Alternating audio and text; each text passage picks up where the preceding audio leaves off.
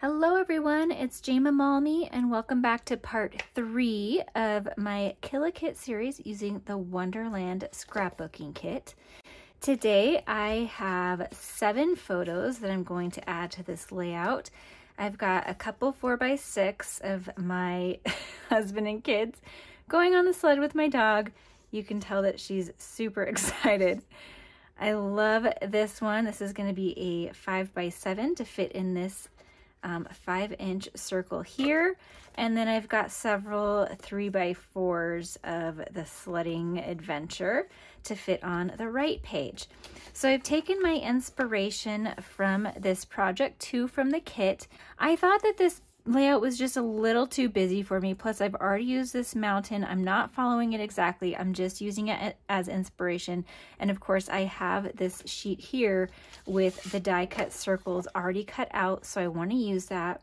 And then for the companion page I have a full 12x12 of that same pattern that I'm probably going to use, so it's sort of like a reverse. So this is a smaller one, this is a bigger one, this color is a smaller one, or a bigger one, and it'll be smaller on this side.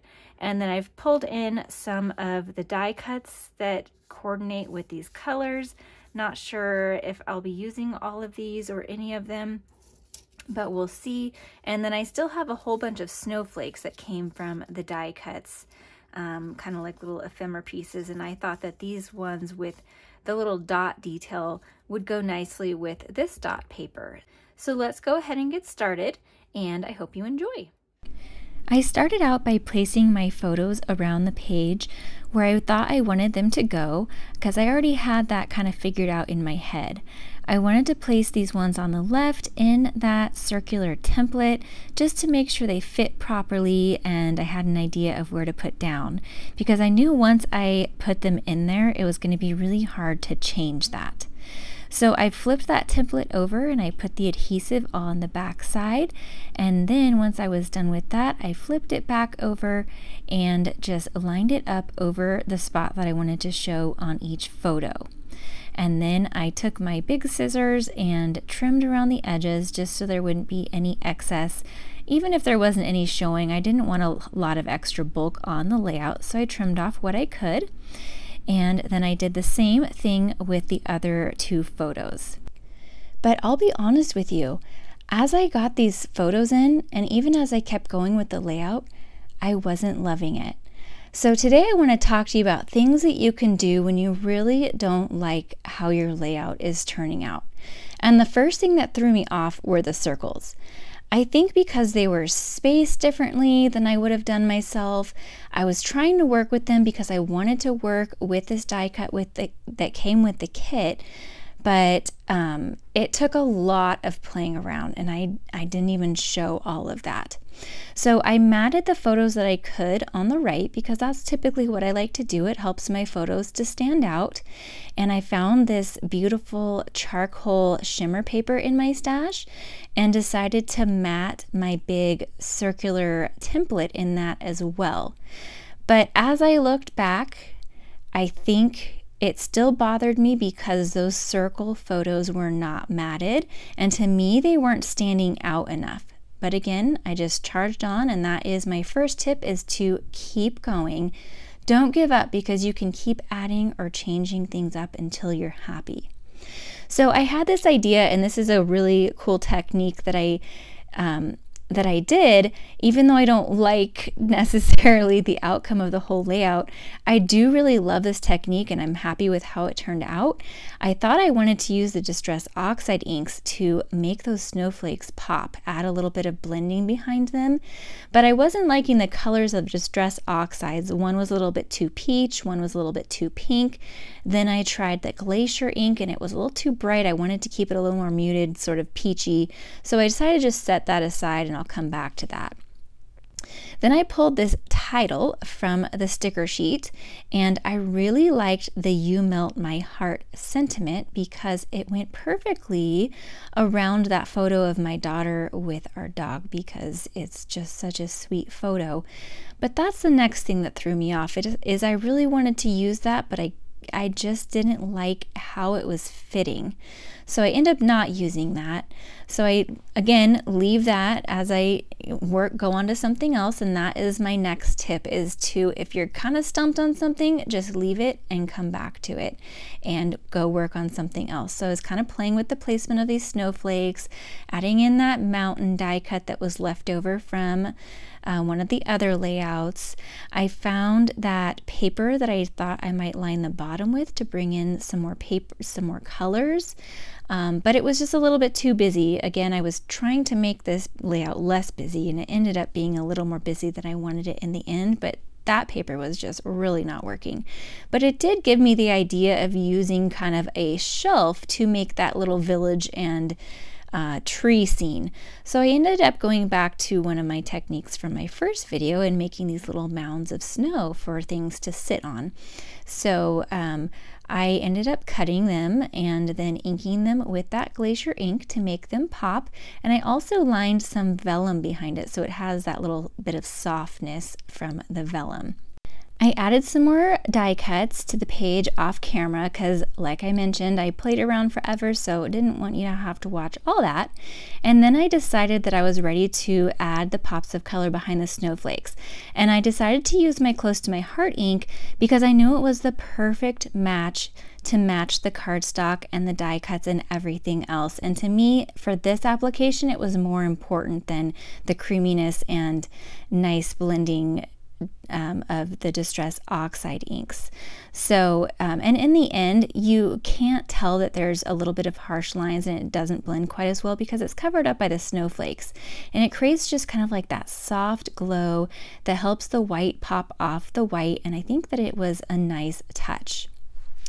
So as I do that, notice on the left page, I added some more banners. Those half circle banners are from the Sawyer scrapbooking kit as well, and then the purple ones are from this kit.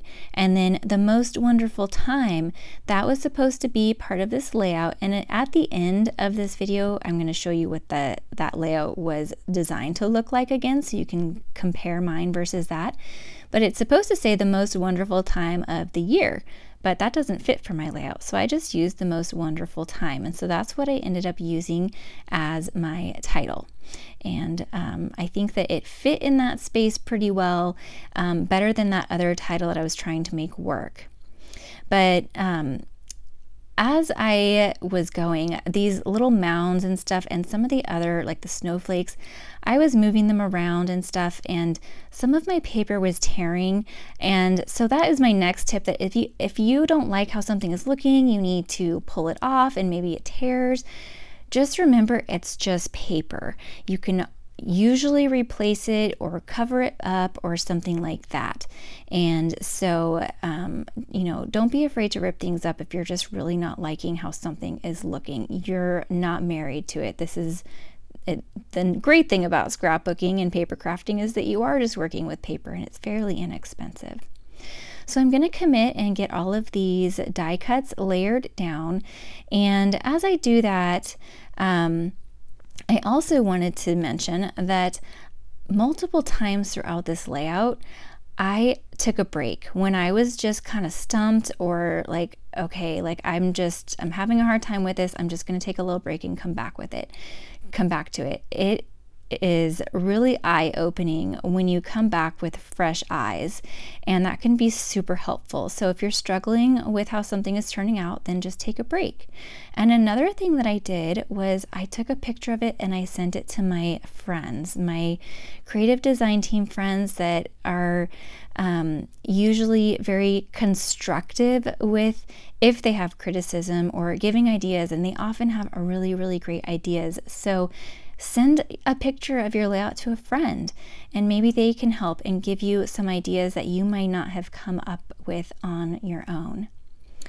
So another suggestion I have is to make sure that your colors are repeating and balanced across the entire layout.